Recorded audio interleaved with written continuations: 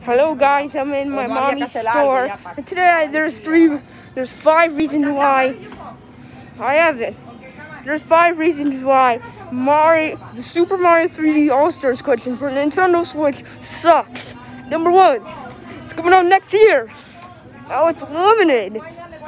Because, yeah, you can only just buy the game, but it's limited. If you get the country version, it's limited.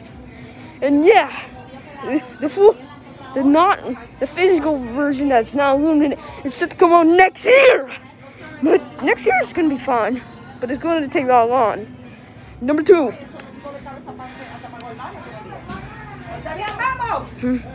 Okay.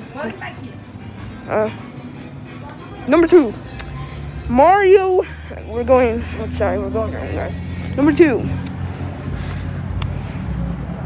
Removing the Nintendo 6th generation console support for Mario Sunshine.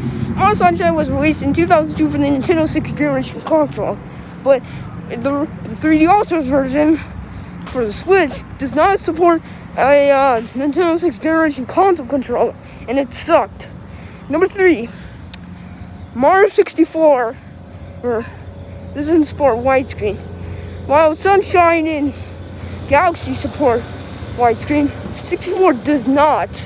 Like, yeah, there's a PC port, but until now they're taking it down. So sadly, though, it's gone. Give me my phone. Number 4. Wait, Mom. No,